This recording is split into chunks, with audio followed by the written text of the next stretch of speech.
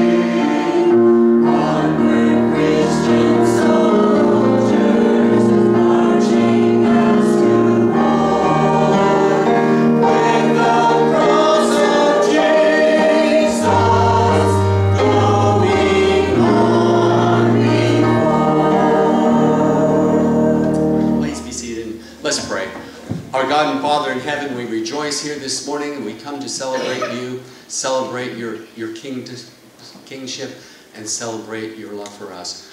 We thank you for being with us. We ask that you be in our midst this morning, that we might feel your presence and bless these services, that they might be pleasing in your sight. For it's in Jesus' name. We have announcements this morning. Be remembering those people on our prayer list. There have been additions and there's some joys in there. Some of those people have found healing or God has answered their prayers there. So please be with them. Also, we have no anniversaries this coming week, but we do have some birthdays. On tomorrow, the 7th, Greg White. On the 8th, the election day, Robin Spice. On the 9th is Evan Rainbow. On the 11th is Andy Call. And on the 12th is William Lowther. So remember those people on their special days also. Coming up this week, on Monday, Deacons are meeting at 6:30, Board of Christian Ed at 7. So remember those meetings. Tuesday, there will be an election in the fellowship hall. This is an important election, so please make sure that you vote if you haven't already and be a part of that process. Wednesday morning at 9:30 is Ladies' Prayer, 3:45 Circle J, and 6 o'clock choir practice. And Friday from 12 to 1 is Ladies' Luncheon. Again, we are constantly, if you can fill a need for nursery and children's worshipers, leaders, we would like to ask you to sign up on the bulletin board outside the office. Next Sunday, the 13th, is covered dish dinner. That's still, okay, next Sunday, the 13th, there is some covered dish dinner. There was some talk earlier that it might not happen, but I guess it's going to happen. So bring your dish and whatever you'd like to share. and we'll have good fellowship then. Then on November the 20th, we'll have a church decorating get-together at 2 o'clock in the afternoon. We'll get the church building all trimmed up for Christmas and the Christmas season that's coming upon us. Also on the 20th, Operation Children Child boxes are due back by 1 o'clock.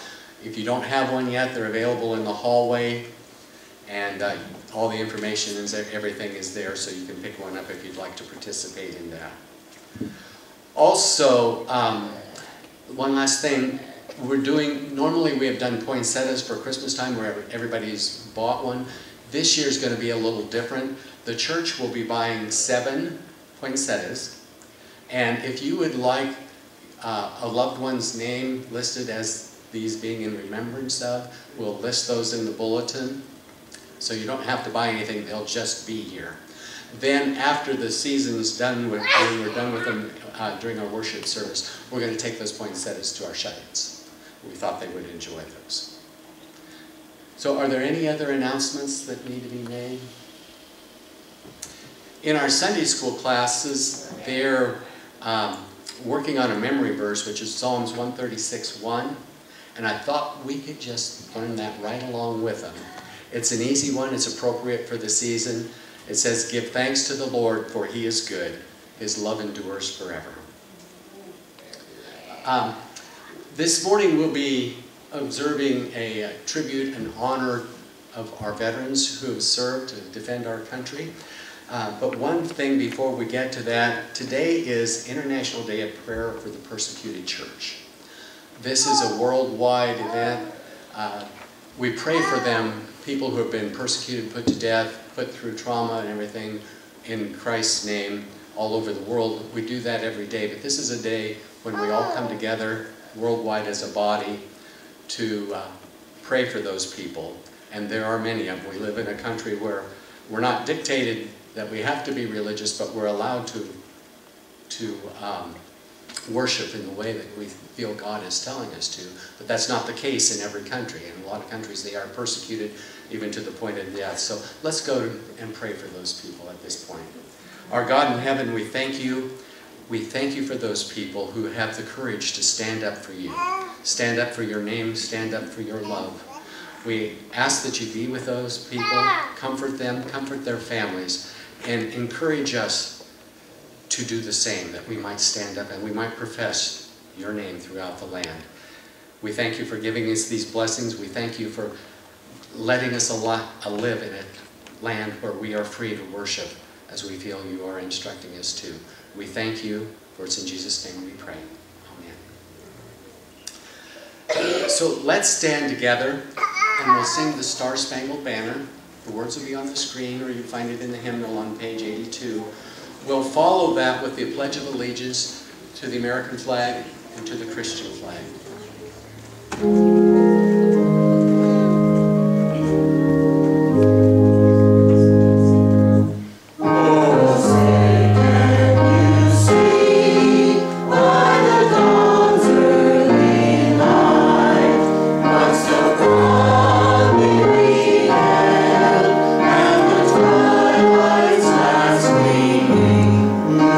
Stripes and white stars through the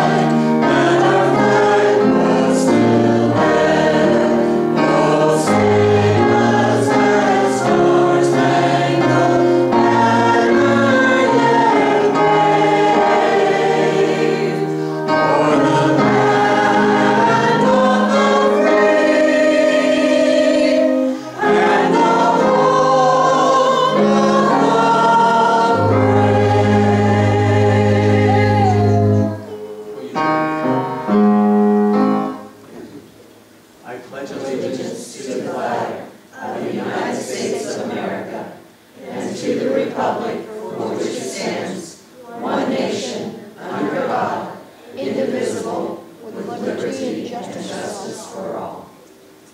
And to the Christian flag. I pledge allegiance to the Christian flag and to the Savior for whose kingdom it stands, one brotherhood, uniting all Christians in service and in love. And now we'll have special music from Jeff Mail. Please be seated.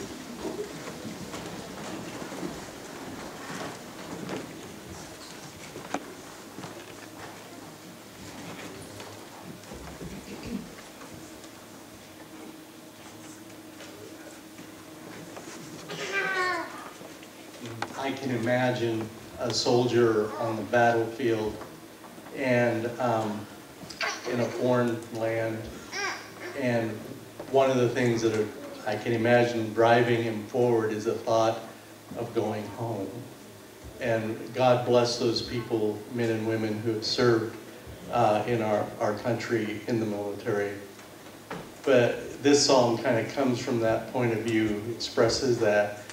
But I also hear in it that we, believers in Christ, are also on the battle lines in a land where we don't belong, and that our desire and one of the things that motivates us is going home.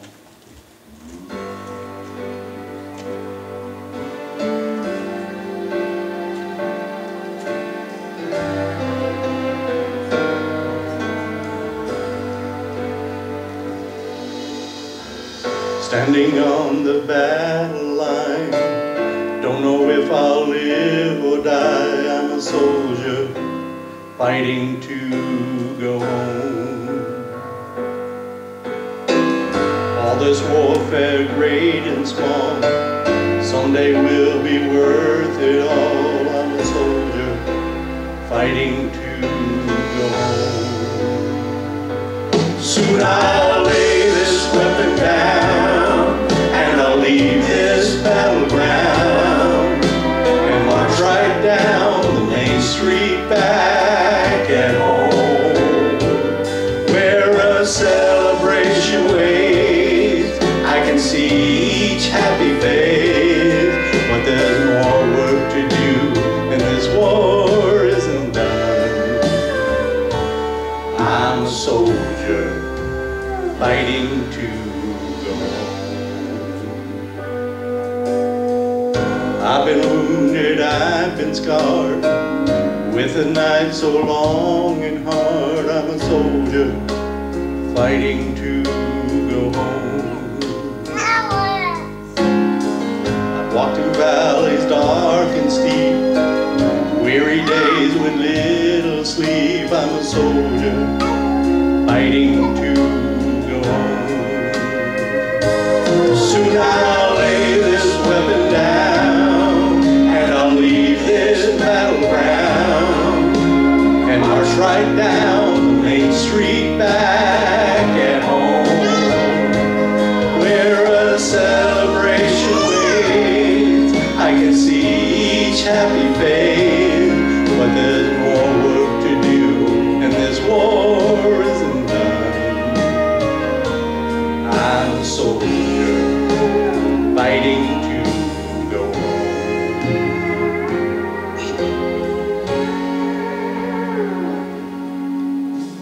There's been sickness, there's been pain, but a soldier never does complain when he's a soldier just fighting to go home. This old world tries its best, I will never stop to rest, 'cause I'm a soldier fighting to go home. Soon I'll lay this armor down, trade it for my Roman crown, and take my victory march down streets of gold, where a celebration waits just inside those pearly gates.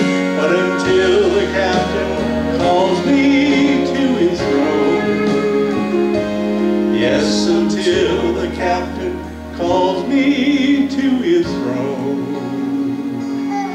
I'm a soldier, fighting to go home, fighting to go home, just fighting to go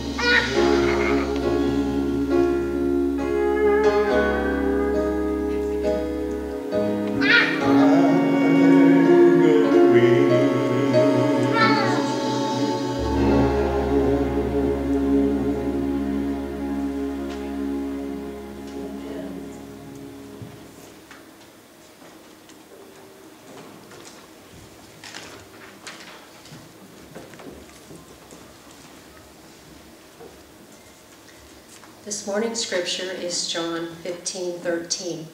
Greater love has no one than this, to lay down one's life for one's friends. And Romans 13:7. Give to everyone what you owe them. If you owe taxes, pay taxes. If revenue, then revenue. If respect, then respect. If honor, then honor.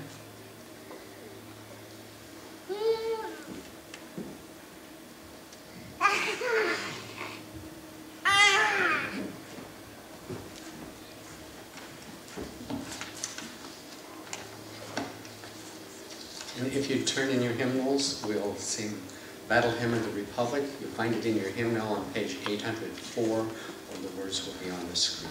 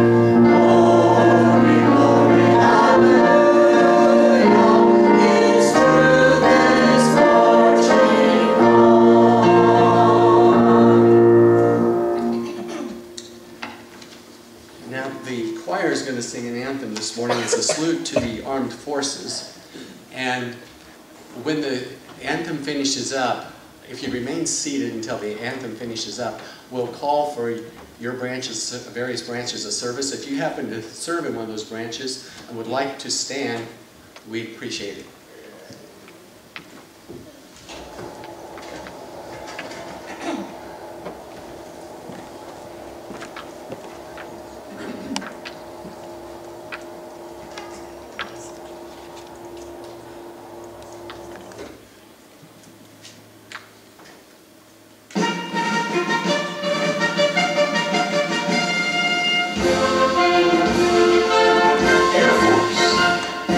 Off we go into the wild blue yonder, climbing high into the sun. Here they come, soon to meet our thunder, and boys nearer than none. Down we dive, shouting our flame from under, off with one terrible roar. We live and fade, we down and flame, for nothing can stop the U.S. Air Force. Army. First to fight for the right and to build the nation's might, and the Army goes rolling along. Proud of all we have done, fighting till the battle's won, and the Army goes rolling along. Then it's high, high, hey, the Army's on its way. Count up the cannons loud and strong, for wherever we go, you will always know that the Army goes rolling along. Coast Guard. We're always ready for the call. We place our trust in Thee. Through surf and storm and howling gale, high shall our purpose be. Semper Paratus is our guide, our fame, our glory too. To fight, to save, or fight and die, our custodian for you. Navy. Anchors away, my boys, anchors away. Farewell to Polish shores, we sail and break of day. Hey, hey, hey, through our last night on shore, hail to the foam. Until we meet once more, here's wishing you a happy voyage home. Marines. From the halls of Montezuma to the shores of Tripoli, we will fight our country's battles in the air, on land and sea. First to fight for right and freedom, and to keep our honor clean. We are proud to claim the title of United States Marines.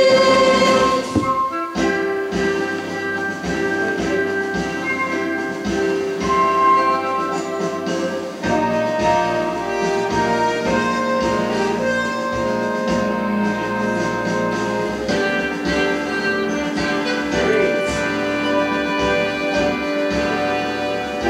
Navy. Coast Guard. Army.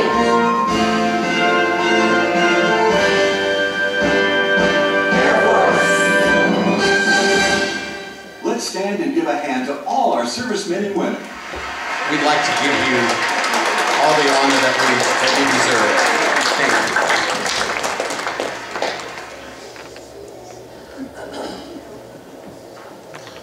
And now, if you have children who'd like to go to children's worship, I believe Jim will meet you at the back of the sanctuary.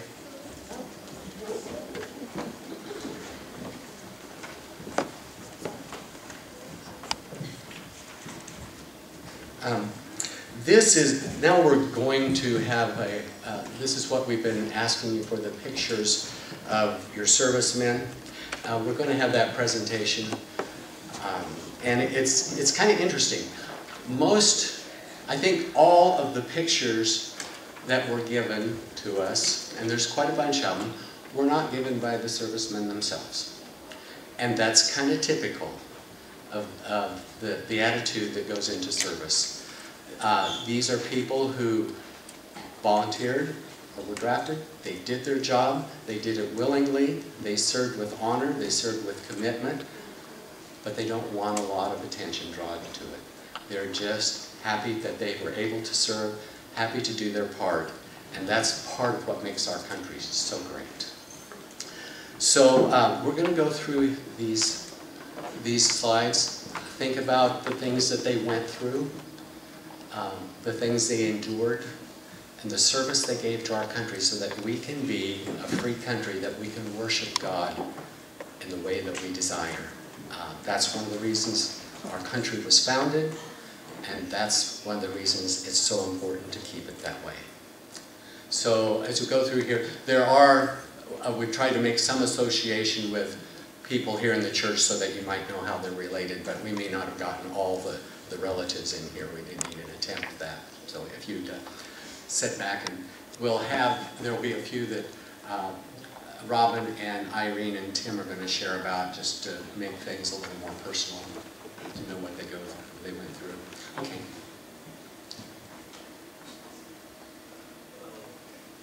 The first one is Private David Wyrick Rhodes, who is the great-great-grandfather of Robin Spice.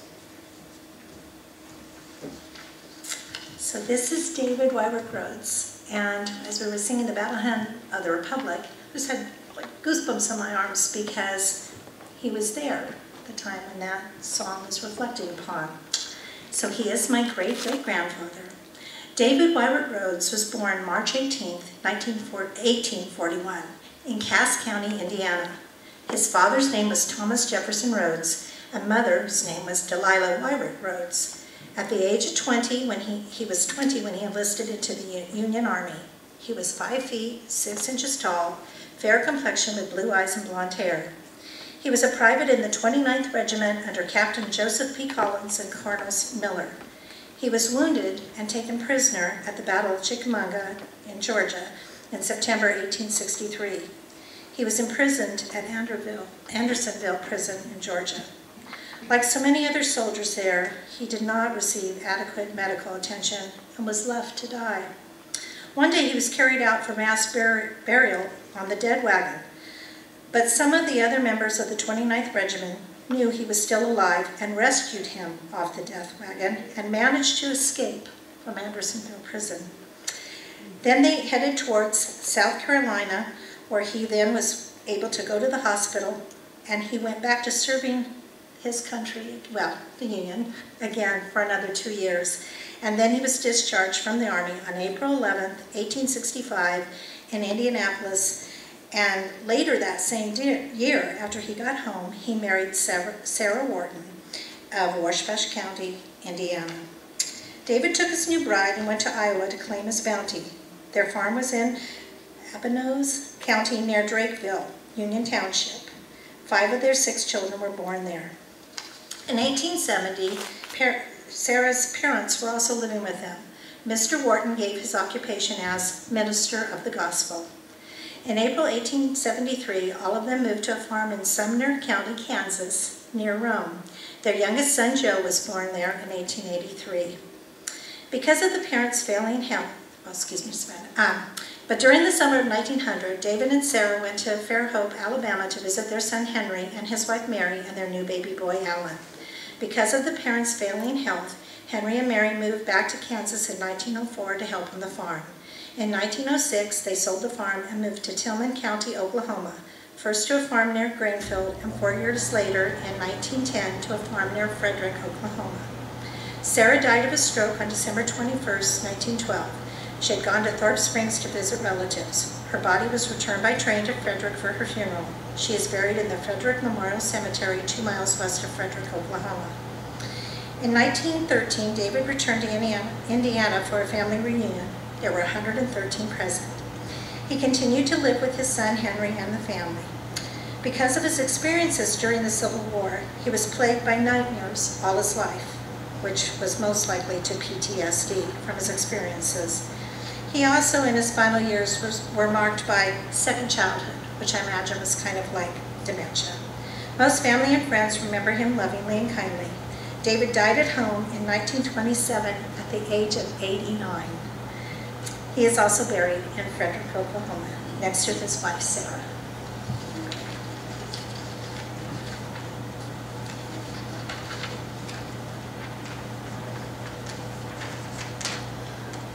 Leon Faust, U.S. Army, World War I, and the father of Eileen Jensen.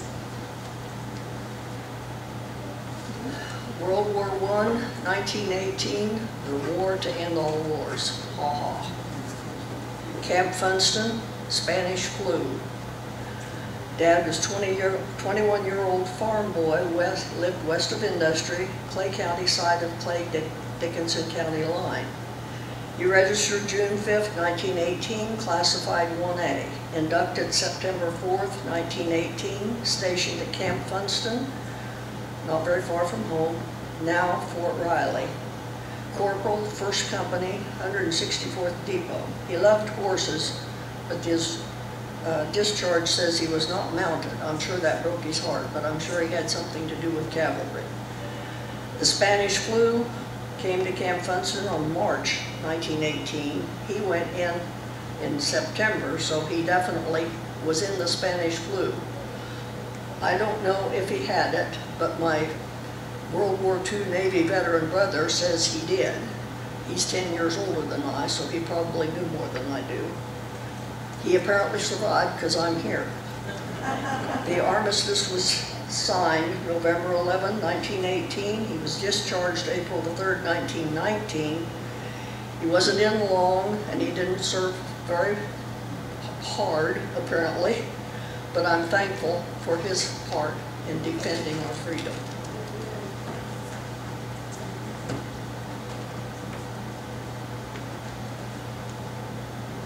Private David Stitt, U.S. Army, World War I, 353 3rd Infantry, Purple Heart for mustard gas, Jeannie Stitt's father-in-law. Fred Yarrow, U.S. Army, World War I, father of Delmer Yarrow, grandfather of Lee Yarrow. Albert Pomeranz, U.S. Army Infantry, World War I, 1918 through 1919, stepfather of John and Fred Jones. Technical Sergeant Walter Reed, U.S. Army Air Corps, 8th Air Force.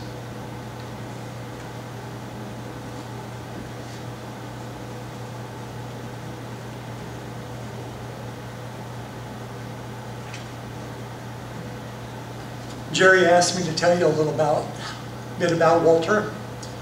Hard to do when I'd never met the man. He died 12 years before I was ever born.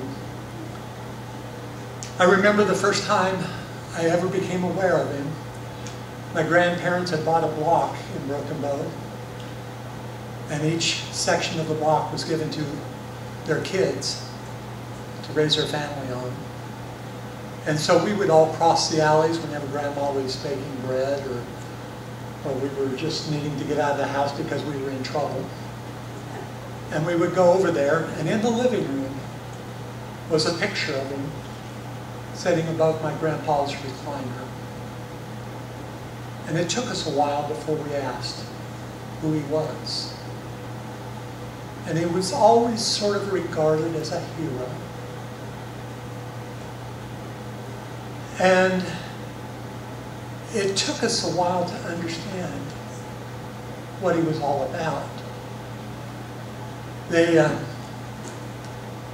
started doing a little research on him and found his graduating class photograph from Broken Bow.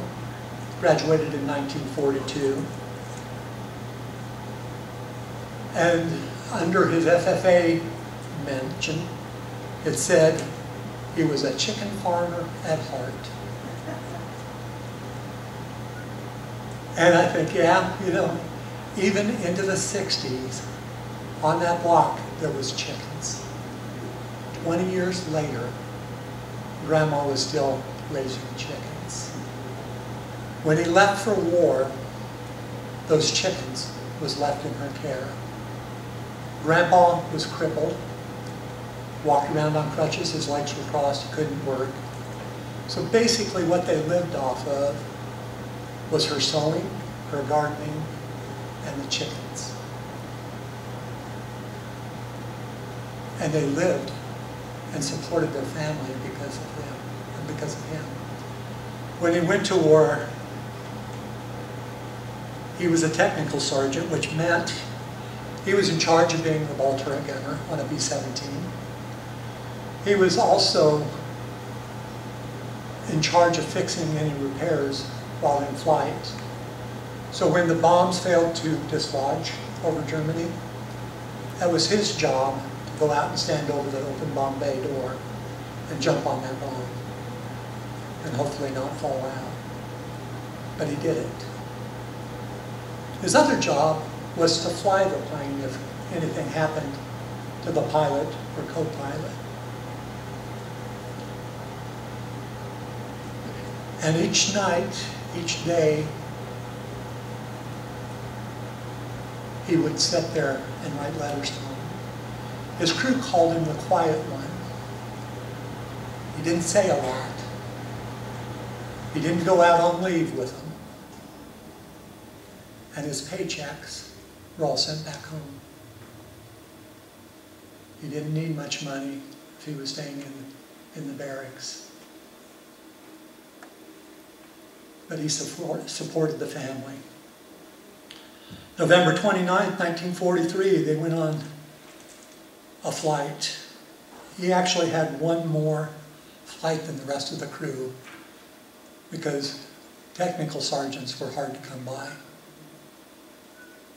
And so he volunteered to take that extra flight. The November 29th was the 5th flight for his group. They flew in the plane called the Rickatikavy. And they were the second group out of the 96th Bomber Group, 339th Squadron, over Bremen, Germany. They were hitting the ball bearing plants there. And on the return home, they were shot down. And he died that day.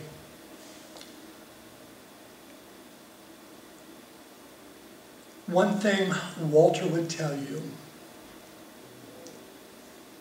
is sometimes the easy way out is to die in battle. They released a book about him and his crew this year, in April. The story is not about the guy that sends his paycheck home, that stayed in the barracks. Out of the group of 10, there was only 2 that lived. The navigator, he was blown out of the airplane. He had a parachute on. The tail gunner went back to get his parachute on, found it full of holes and unusable. And the Messerschmitt shot off that tail. So he rode that tail to the ground.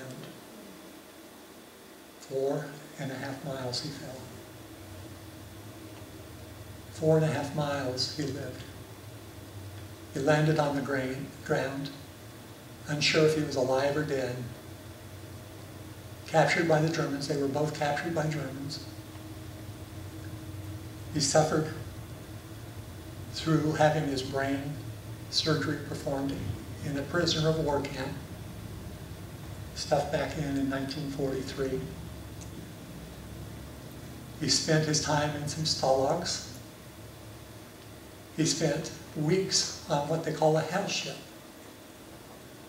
which is where the Russians were advancing closer to Germany, so they loaded up all the prisoners, stuffed them in the hull of a ship, where all you could do is stand. There was no sitting. And they were out there for weeks. So you urinated, you did everything, you slept while you stood. And they brought him back closer to Germany and then forced him on a 600-mile death march. Walter would tell you he took the easy way out. There are men and women that have served in the services that carry some of those same memories. They've seen the good side and they have seen the bad side of man. And many of them are here today with us. They don't want to talk about it. The guy didn't want to talk about his fall. They had to force it from him. But it's important to realize how much freedom is worth, how much it means to us. You know, I would salute them, but I've never been in the military. I don't know how to salute properly. And so really the only thing I can do is tell you, servicemen and women, those that serve on the police force and fire departments, thank you for your service. It's because of you that we enjoy this freedom. And there's only one other that has given up his life for us, died, but he's gone the extra step. Not only took all our sins and stuff on him, but he continues to live today for us. And that's what's important. We have freedom that we hardly touch, but was given so freely. And that's what I want you to know about Walter in Christ.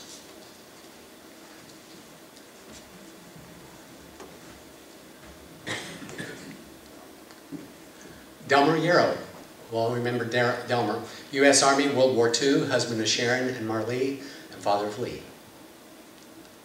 Lauren E. Decker, World War II, Army Air Corps, Japanese POW, uncle of Joyce Call.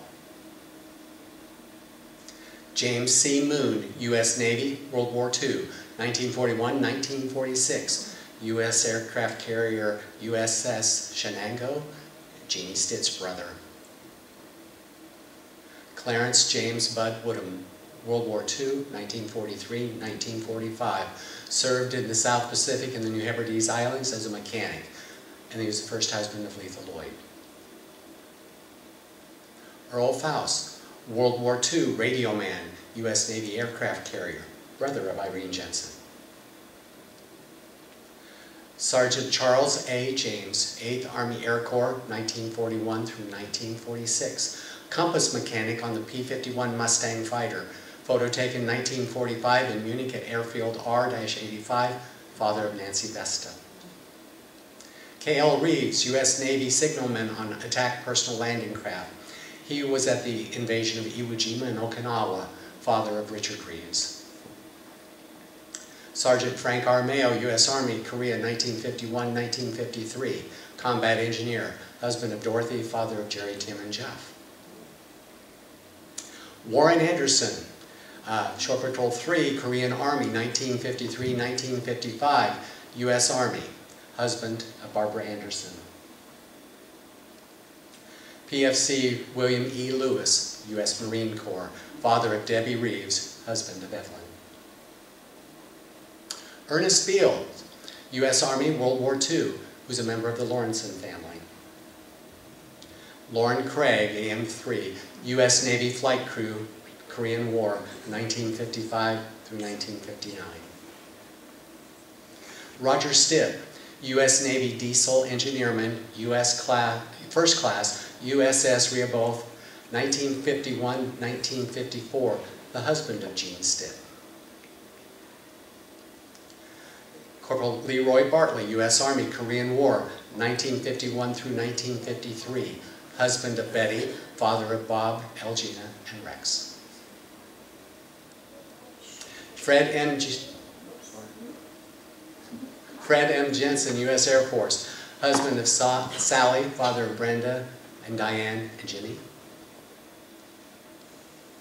Aaron Hughes, Japan, South Korea, 1970 through 1992, who's a member of the Lawrenson family. Sergeant Arlen Hoblitzel, National Guard, 1949 through 1958, husband of Arlene Hoblitzel. Robert E. Bowlers from St. Joseph, Missouri, U.S. Navy, 1956, Seaman Apprentice, U.S. Naval Reserve, father of Kimberly Mayo. Danny Wynn, BT Second Class, U.S. Navy, 1966 through 1970, the USS Simon Lake, husband of Vicki, father of Jamie, Jared, and Jeff. Staff Sergeant Dennis L. Story, U.S. Air Force, 1964 through 1985, brother of Cindy Mayo. Robert Henry Hank Adams, U.S. Army, 1958, husband of Darlene, father of Leanne, Lonnie, and Todd. Michael Paul Meade, U.S. Army, son-in-law of Bill and Robin Spice. Staff Sergeant Harold Hank Stelner, U.S. Army, 1990 through 2010, husband of Melissa Stelner, son-in-law of Jerry and Cindy Mayo. Staff Sergeant Dustin Lesperance, U.S. Air Force, July 2009, grandson of Fred and Sally Jensen, son of Sandra Lesperance.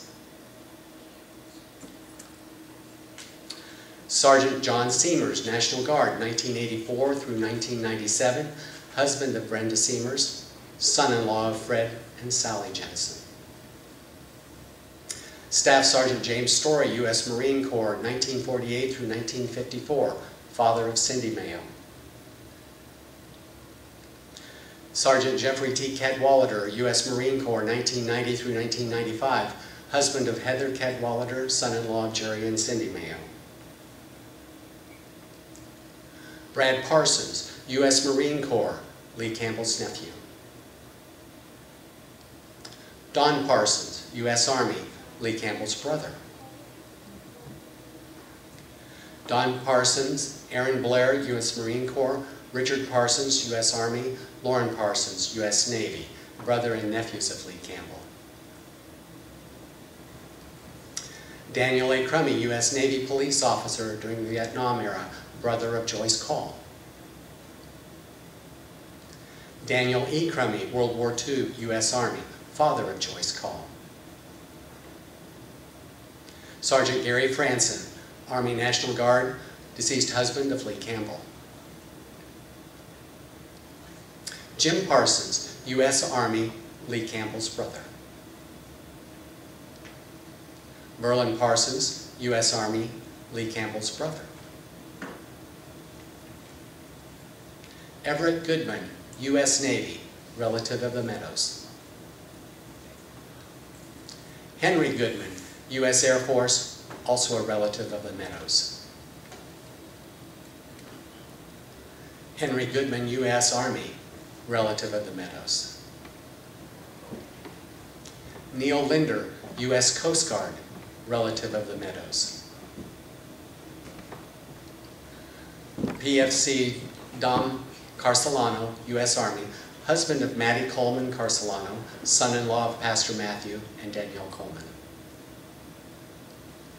James Lux, childhood friend of Joyce Call. Private Zach Stilson, who served in Desert Storm, friend of the Calls. And as we pause this day, we honor our veterans. We thank you for your sacrifice and your service to us and our country. You are the backbone which keeps our country free and maintains the freedoms we enjoy today. We appreciate you and your service. We ask that God may bless you always. All gave some gave all. And I'd like to pray. Let's go to God in prayer. Our God and Father in heaven, we come on this day. It's a solemn occasion as we remember our veterans, but it's a joyous day too that you've placed people like that in our midst who are willing to serve our country, who are willing to fight to protect the freedoms that you've given to us. We thank you for blessing us with these people. We thank you for them as we honor them and we salute them this day. For it's in Jesus' name we pray. Amen. Now if you'd stand as you're able, we'll sing hymn number 791.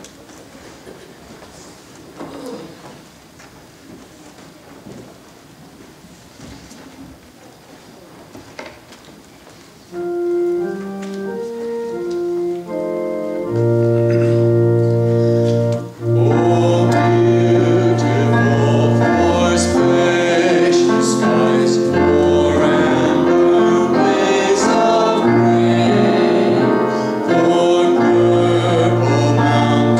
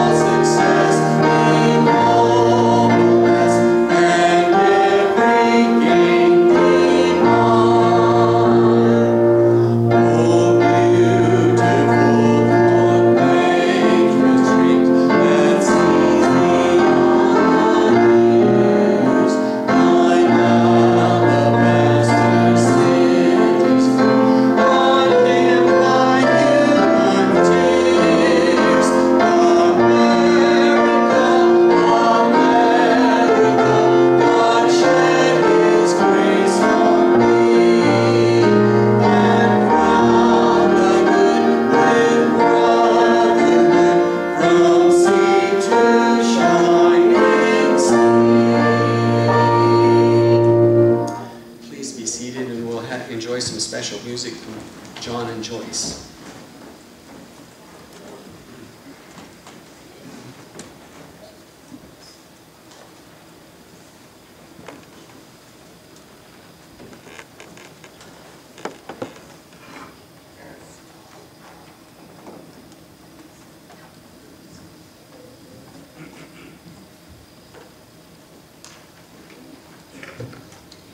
Interesting, as we get ready to sing this prayer, that we're in a nation where we've sung 2 songs this morning that in our Pledge of Allegiance, when we're actually trying to change the Pledge of Allegiance. And we've got a lot of division in the country. But you know, when it really comes down to it, it's just about a growing hatred towards our Lord and Savior. And so we're in a time when we not only need to pray for our nation on a regular basis, but we need to pray for revival. And we need to really pray for our brothers and sisters that don't know Jesus Christ. So anyway.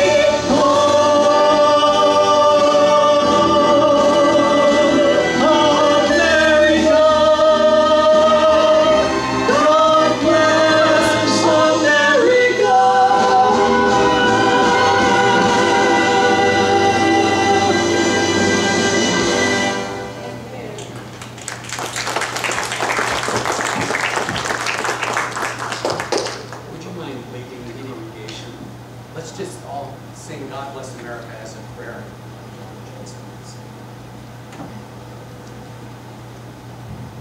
God bless America, land that I love. Stand beside her and guide her through the night with the light from above.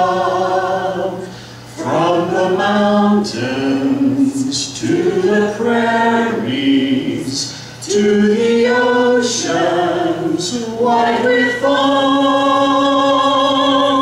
God bless America, my home sweet home.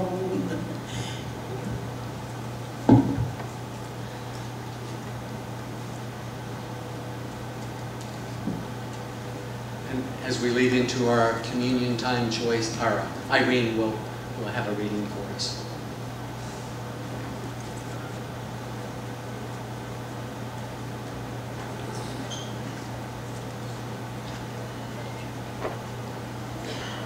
God told us in Genesis why wars were started. He sent His only Son, Jesus, to save us and teach us by living one solitary life.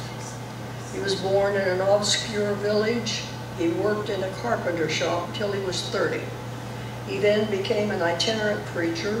He never held office. He never had a family or owned a house. He didn't go to college. He had no credentials but himself. He was only 33 when the public turned against him. 19 centuries have come and gone, and today he is the central figure of the human race. All the armies that ever marched, all the navies that ever sailed, all the parliaments that ever sat, and all the kings that ever reigned have not affected the life of man on this earth as much as that one solitary life. In Revelation, God promises King Jesus is coming back to end all wars. In the meantime, as we wait, we are to work, watch, drink the cup, and eat the bread in remembrance of Him.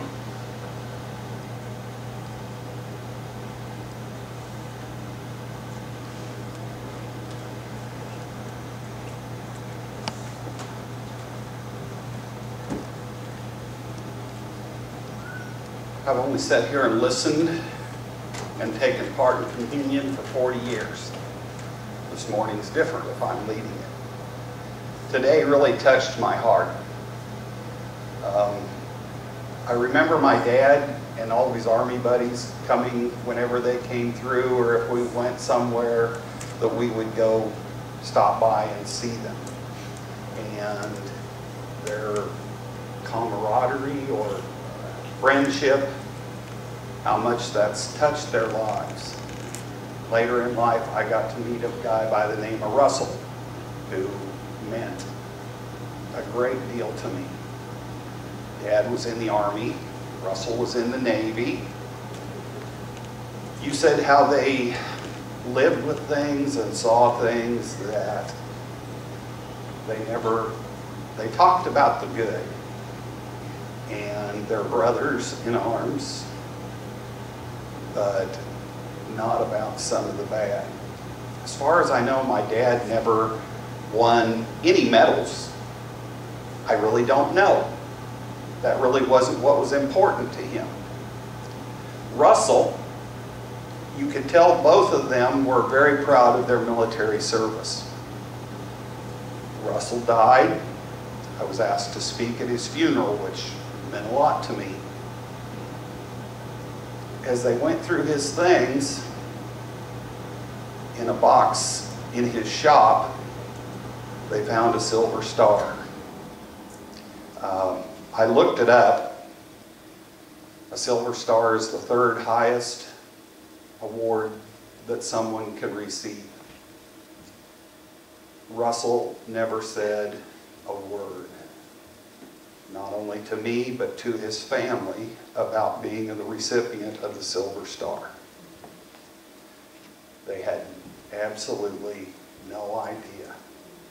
If you look up what that's for, I presume, knowing Russell, for him to win that, someone else paid the ultimate price. We should be very thankful for all the people who have paid the price for our freedom, because it is definitely not free. So, as we take part in communion today, let's have a special place in our heart for every person who's served from the bottom to the top. It's something they do, and they do it to serve. Let's bow for prayer. Dear God, we thank you for this time to come together. We thank you for the specialness of this service, that it helps to remind each and every one of us how others have died for our freedoms, how Jesus was put upon the cross for us and for our sins. Lord, as we go forward this week and in the future, may we share that message with others, that they might find salvation. Dear God, give us these blessings each and every day in remembrance of you. First, we take the bread.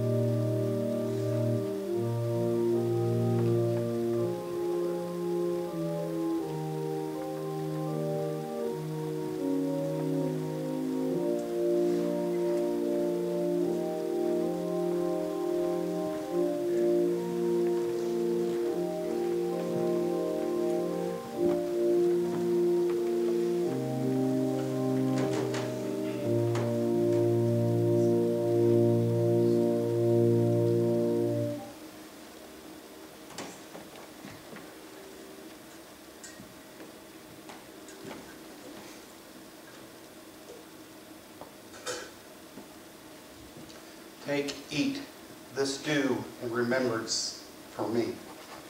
My body, his body was broken for us. In Jesus.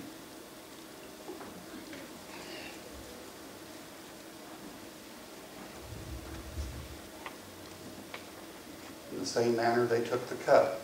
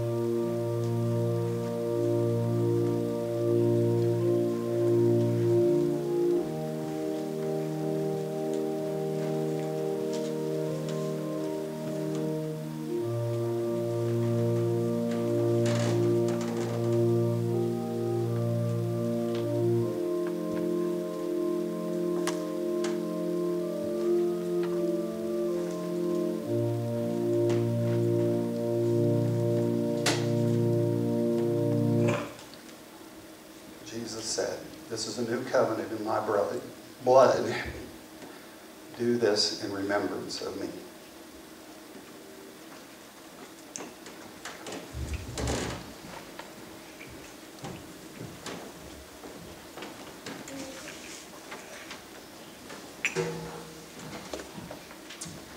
Let's all stand as we sing our closing hymn.